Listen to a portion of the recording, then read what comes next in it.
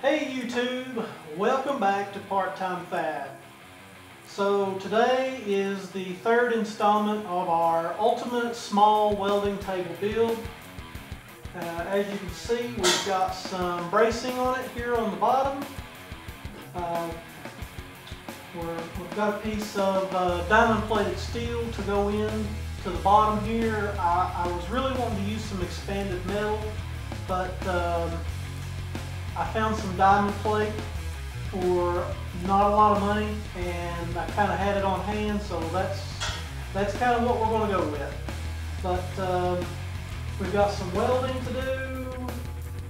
We've got to get this table off of here. That's going to be a chore in itself, and it looks like it's developed a little bit of surface rust, so we'll get some sanding paper out and give it a once over.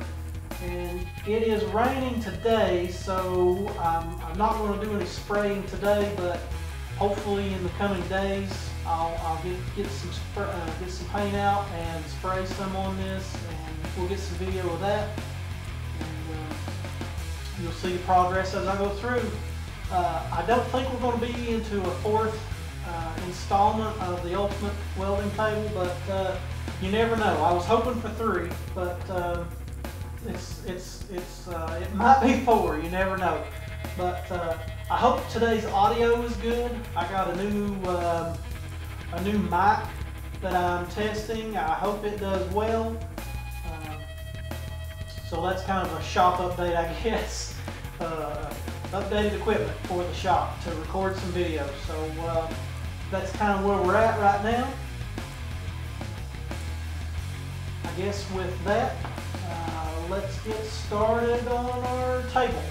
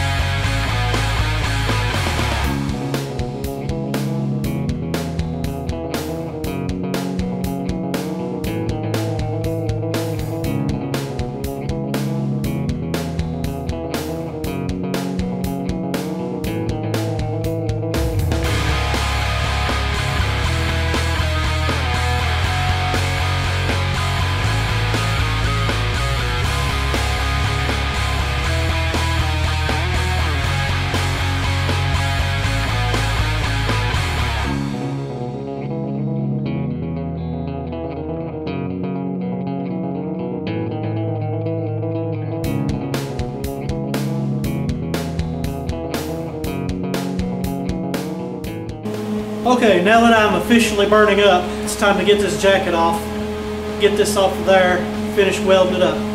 Let's get to it.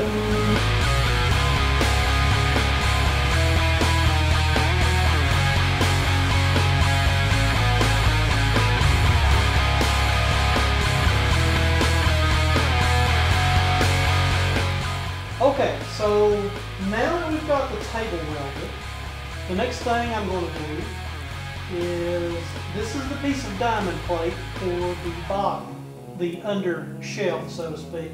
This is where you prop your feet, while you're welding. So what I got to do is, just luck that I found this piece and hadn't intended to use it for this purpose, but if I had found it a week before, or a couple of days before I welded these the cross members in, I could have fit this in without cutting it other than the corners. but we'll deal with it. This piece was actually cut in a shear, so it's pretty straight. It's ready to be used, except it's got to be cut just a little bit on the edge. And let me get you a close-up of that. Okay, I hope you can see that. Now, this plate, what I'm going to do is, I don't have a plasma torch, but I'm going to make up some type of jig that will sit here, and it will hold my torch steady enough to be able to cut. I mean, I have to cut the smallest sliver off of this edge over here, like 5/16 or maybe like 7/16, half an inch. I don't think it's half an inch. It's really small. Matter of fact, I thought I might take a grinder and use a similar type jig to hold it straight and cut along a line and then break it off. But I think I want to try to use the torch to do this. So what I'm going to do is, the next step will be to manufacture some type of device to clamp in place to be able to hold our oxyacetylene torch and run it across through there, making a very straight and nice cut. This material is rather thin, so it might not be the best cut. Matter of fact, this is so thin that I wished I had one of the metal circular saws. I think Makita makes one that's really nice. I'm not sure what thickness this is, but it's probably 1/8 inch. I think that saw would cut it real well. So as soon as I get that cut, I will mark out my corners. I know this is not where they go, but just for demonstration. And we'll cut those out. And we'll do that on all 4 corners. And then of course you see this is pretty rusty. We'll clean the rust up and get this welded in to our shelf on the bottom. And that leaves us one more thing, and that is right over here, if you can see it. And that's on the table, that cut. When we bought it, it had that slice in it, so we got to repair that. And I guess as soon as we get that done, this will be ready to prep for paint. Okay, so here we are. We're ready to cut some of this diamond plate. And what I've devised is nothing new. I've seen it done many times on YouTube. I've basically clamped a piece of square tubing to the table with the diamond plate squeezed in between. Now, what I haven't seen is someone do it with oxyacetylene. I've seen it numerous times done with plasma torch, but never oxyacetylene. I'm sure it'll work. It should work. But it's new to me.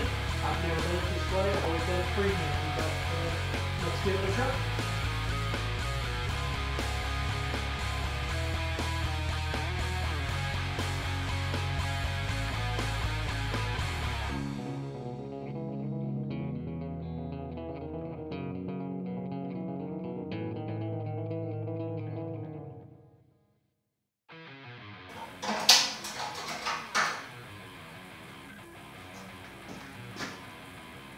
Not sure if you can see that, but it's very straight. Might have got it just a little too hot while cutting, but for first time, that looks really good. I'm pretty pleased with that. Now we can get it dressed up and we'll move forward.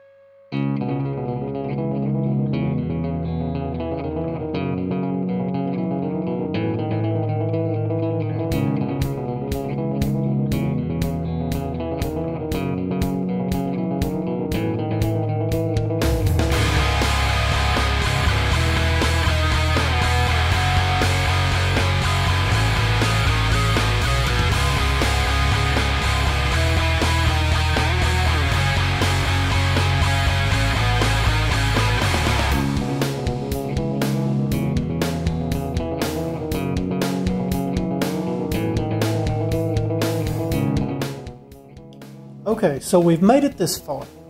So we've painted the table and we're not yet done.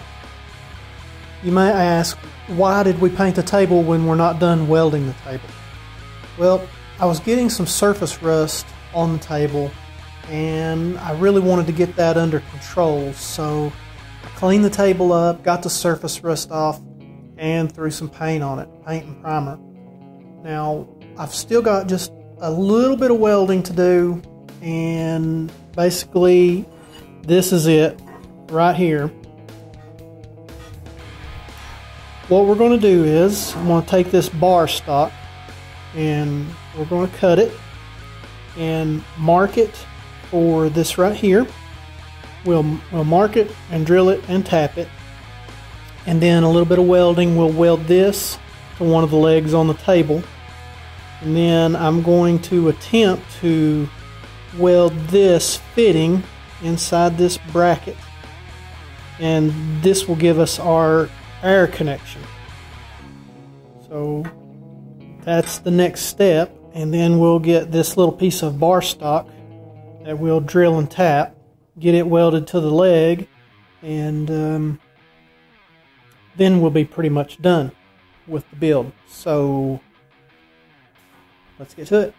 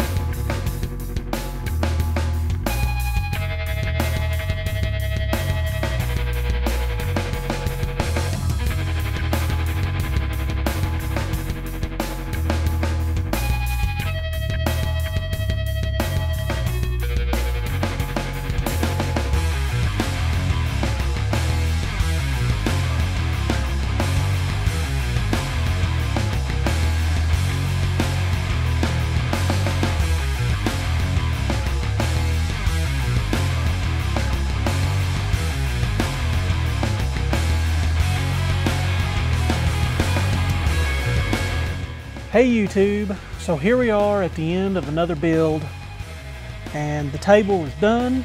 It's as far as I think I'm going to take it. I did remove the power from the plan. Originally I thought I was going to put power on the unit, but I got to thinking, you know, if I didn't insulate the power good, you know, might have a problem. I don't know. We can always use an extension cord with a little shop such as I've got. But I did get the air put in. So I welded up, as you've seen, I've welded up this little bracket here and bolted it to the side. Worked out real well. Got some paint back on there after we had to clean that off to weld it on. The table's turned out really nice. I am really happy with it. It rolls really well. It's not overly heavy. It is 1/2-inch plate, so it is sturdy. It's got a lot of good features. The shelf worked out real well. I think I like this shelf better than I would have liked the expanded metal.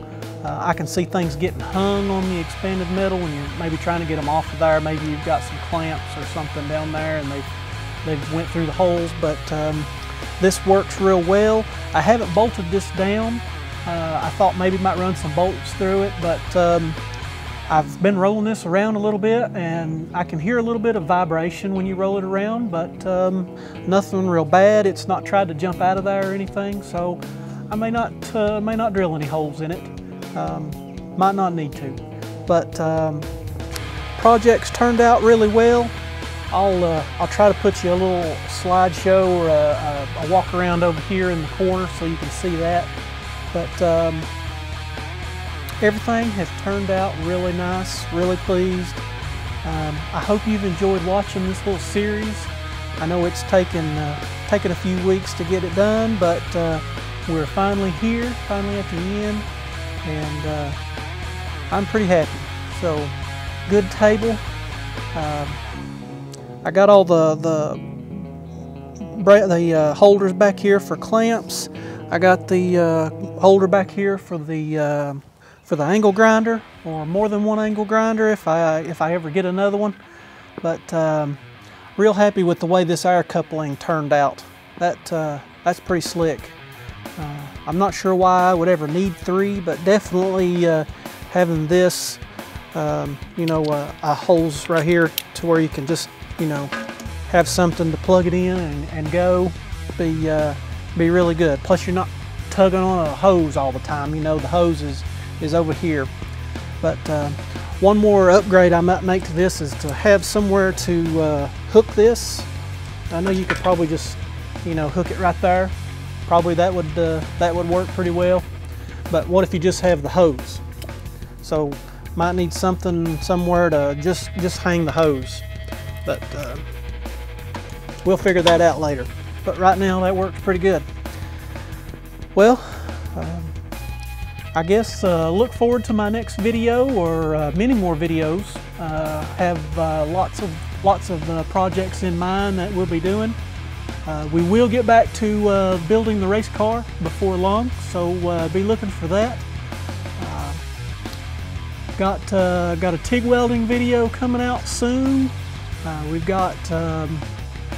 We now have 2 vice stands to build, so I'll probably film those. That'll be coming up. It will be a repeat video, but these vice stands, they're going to be similar but different. So should be enjoyable to watch. Should be definitely enjoyable to watch, and always fun to build and make stuff in your garage. So, but I've enjoyed sharing this with you. And if you like it, give me a thumbs up. If you don't like it, give me a thumbs down. If you want to leave a comment, do that. Always like comments. So I guess until next time, this is Part-Time Fab. Thanks for watching.